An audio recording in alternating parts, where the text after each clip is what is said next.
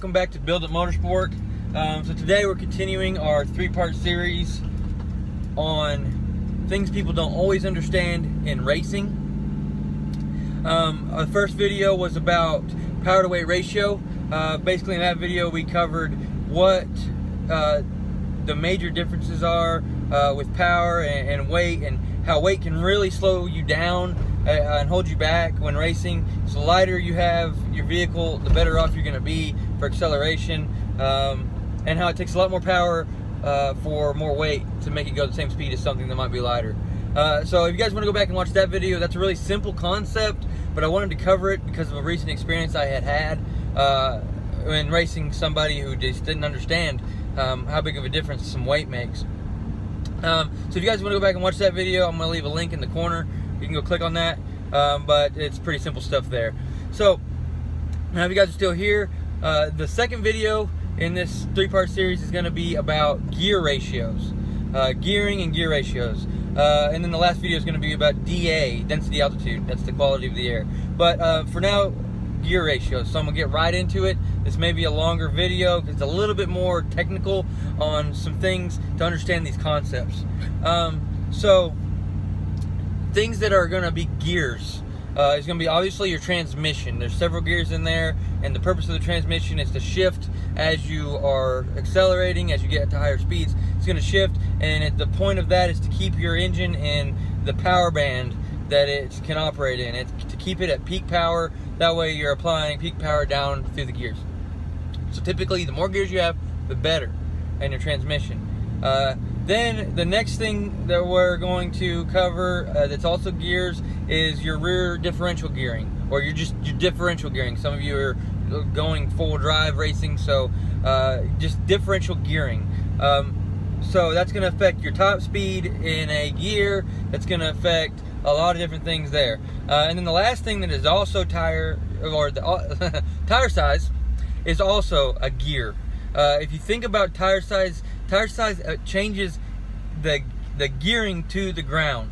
So if you think of tire size as the tire's one gear and the earth and the road is another gear surface, and it's running on that, the bigger your tire is, then that's gonna have more of a disadvantage on acceleration, but it'll allow you to have a higher top speed, theoretically a higher top speed than some other people might be able to have with a smaller tire. So that's very dependent. But all those things considered, those things are gearing. We're going to get into some things that are very specific. So now that you kind of know what's going on with that, that's the basics. That's the entry of what different things are gearing in on your vehicle.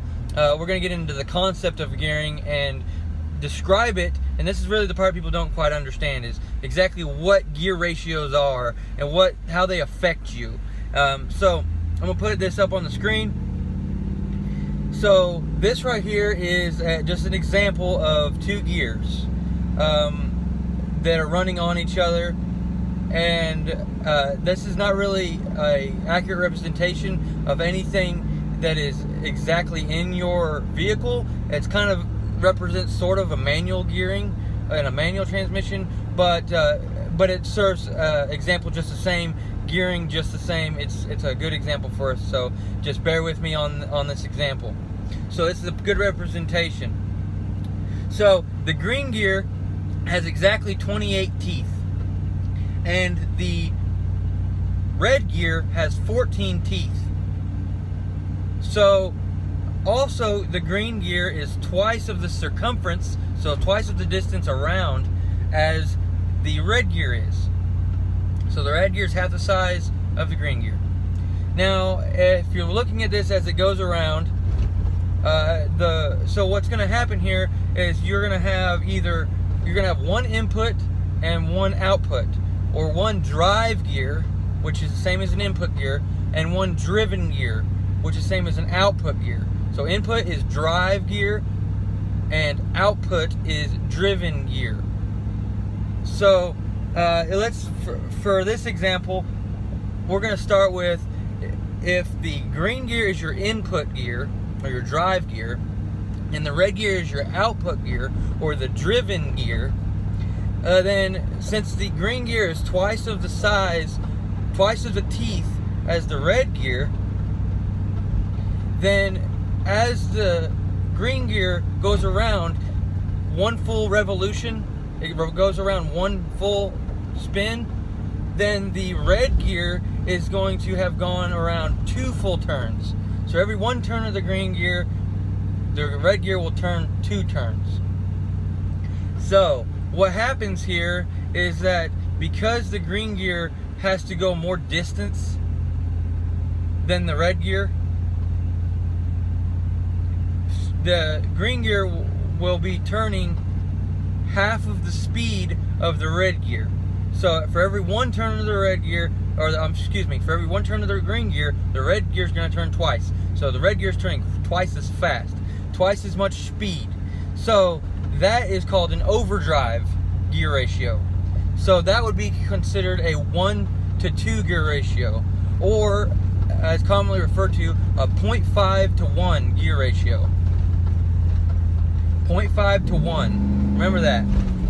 That means that the input, which is the first number, is going to turn 0.5 times, or half of a turn, for every 1 turn of the output. So the second number is always the output gear, the first number is always the input gear. So when someone says that they have a 0.5 to 1 or a 0.5 overdrive, that means it's a 0.5 to 1. So it means for every 1 revolution of the input gear, the output gear is going to turn twice, so twice as fast. That's an overdrive.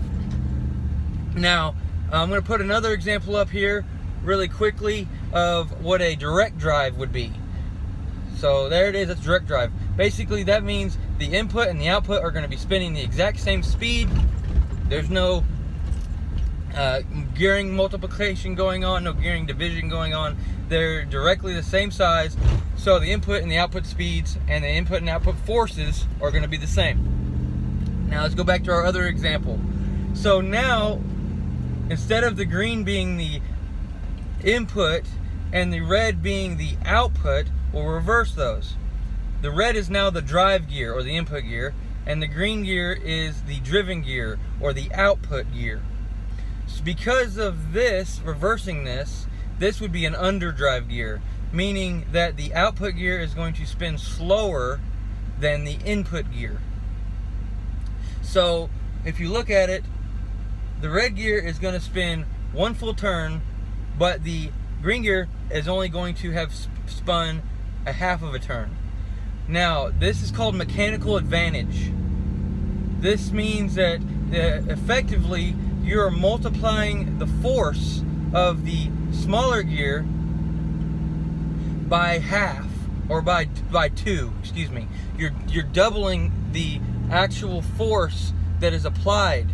So because you are spinning the smaller gear with your engine, we'll say, and it is turning the larger gear half as fast, you're losing speed. It's slowing the speed down, but the force, the energy, doesn't just disappear from the speed. Energy cannot just disappear. These things can't just disappear. It's the law of conservation of energy. So what happens is that energy is, instead of being the same speed, now it's slower. So the energy is focused into less rotations, less RPM. Same amount of energy is there, but it is focused into a smaller window of time. So what happens is, now you have a 2-to-1 gear ratio, meaning for every 2 revolutions of your input gear, which is our red gear in this example, the green gear is going to turn 1 full revolution. That's a 2-to-1 gear. That's your underdrive gears. That's the gears you're going to use when you're accelerating from off the line. So the lower that first number, the more low geared it is. That's what that means. Actually, excuse me, the higher the first number is, then the lower the gear ratio is. So people say that's a low gear. That's like a low gear. That means that gear has a bigger first number and then the second number is usually a 1. It should always be a 1. So if you have a rear end gear, I think we're done with that example. If you have a rear end gear, then it's going to be like, say, a 410 to 1. A 410 to 1 gear ratio is a low gear ratio for most passenger vehicles, for most street vehicles that are intended for the street. 410 to 1 is a pretty low gear. 410 to 1 is a lower gear ratio than a, we'll say, 373 gear ratio. That's a 373 to 1. So someone has 373s, the other person has 410s. The 410s is giving a better mechanical advantage. It's a lower gear, but a higher number. That's to remember. So a higher gear is going to have a lower first number, a lower number. And you're always comparing that number to 1. So it'll be like 410 to 1, 373 to 1. There's 392 to 1. There's all different kinds of gears, but that's just something to keep in mind, guys. That, I hope I explained that well. I hope I did a good job illustrating what a gear ratio is, how to identify it just when someone's talking to you about them, and things like that. But the lower the gear is, the more mechanical advantage is going to be. The more it's going to multiply the force that is going backwards. So your transmission is going to modify the force that is being applied backwards. It's always a trade-off. You have speed and force, inversely proportional, meaning if your speed is cut in half, then the force that is being applied backwards is going to be doubled. Now there's mechanical losses associated with friction and stuff like that, but we're just talking about the actual science of it, and we're not going to get into that stuff. But so the less mechanical advantage, so let's say it spins twice as fast as the input gear, then it's cutting your force in half because it's stretching it out. It's stretching the force out and making it spin faster. So those things to keep in mind, guys. But to wrap this up, to bring it all into reality, hopefully I described that in a way that's really good and understandable. If you don't understand it, it is kind of a complex concept, especially the way that gears are named and labeled. But if you have any questions, please put them in the comments. I will definitely answer them. That's my biggest thing here on YouTube is I want to help you guys understand things and go through things. I've been to school for all of these things. I've been a technician, a Chrysler technician for 6 years out of my life. I don't do that anymore, but this is what I love. I'm a Mopar guy. I love them, but it applies to all vehicles. Gearing applies to all vehicles. So if you guys have any questions, please put them down in the comments. Now, to bring this all in, to wrap it up into something in reality, to use our example from the last video about power to weight ratio, that kid, he had a 8-speed transmission. I have a 5-speed transmission. The 5-speed transmission is not going to have as tight of gears as the 8-speed does. 8-speed is going to have more gears, meaning that instead of going from a low gear ratio to a really high gear ratio to an even higher gear ratio, those gear ratios are going to be closer together, if that makes any sense. So whenever you shift, you're not dropping the engine speed as much. So you're able to stay in that window of power better. You can stay at peak power better and more consistently, and that's really the advantage of having better transmission as far as more gears. And then you can also get a transmission that may not have more gears, but the gears are more evenly spaced. They're tighter ratios. I'm not going to get into all the different ratios that Dodge has on the trucks, but there are basically 3 different transmissions that you can get. One of them is the 45 RFE, which is the same as it's the same gear ratios as the 545 RFE and the 65 RFE. Those translate through all of the year models up until the 8-speed transmission. Then on the HD trucks, there was a 66 RFE. That transmission is made to go behind a Hemi, but it has the same gear ratios as the transmission that's behind the diesel. The Cummins. So those gear ratios are way better than the 545 RFE, than the 65 RFE. The transmission that's in this truck, the 545 RFE, the gear ratios on these things are absolute trash. I can race somebody in first gear and it's not bad, but whenever we get to second gear and it shifts, there's like, it's just, you can tell that you're down on power a little bit until you get back up in that power band. That's why with an 8-speed, you don't have that problem. It just sits there and just stays right in a little 1500 RPM window of where your peak power is at, and it just sits there and your gauge is just gonna boop, boop, boop. It's awesome. But I'm not going with an 8-speed. I know in a couple videos ago I talked about a guy that I really like, a YouTuber that really inspires me. It's Hot Damn Racing Team. I don't know very many of you guys watching, you probably already know who that is, but he's going with an 8-speed, so good deal, man. I'm looking forward to seeing that. But me personally, for this heavy truck, I want to go with the 66 RFE. It's made to basically be a lot beefier than the 545 RFE is. It's got better first gear ratio, a tighter second gear ratio. It's a true 6-speed with evenly spaced gears. That's what I'm going to go with. But for right now, guys, we're working on HP tuners.